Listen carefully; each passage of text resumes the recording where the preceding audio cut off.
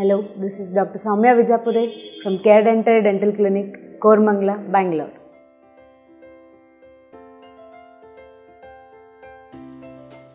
Mercury is a metal that is available freely in the environment.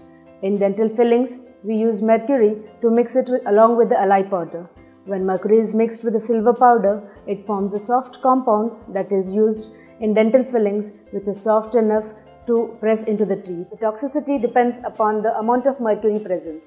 As of in dental fillings, very minimal amount of mercury is used. It is not that of a health concern.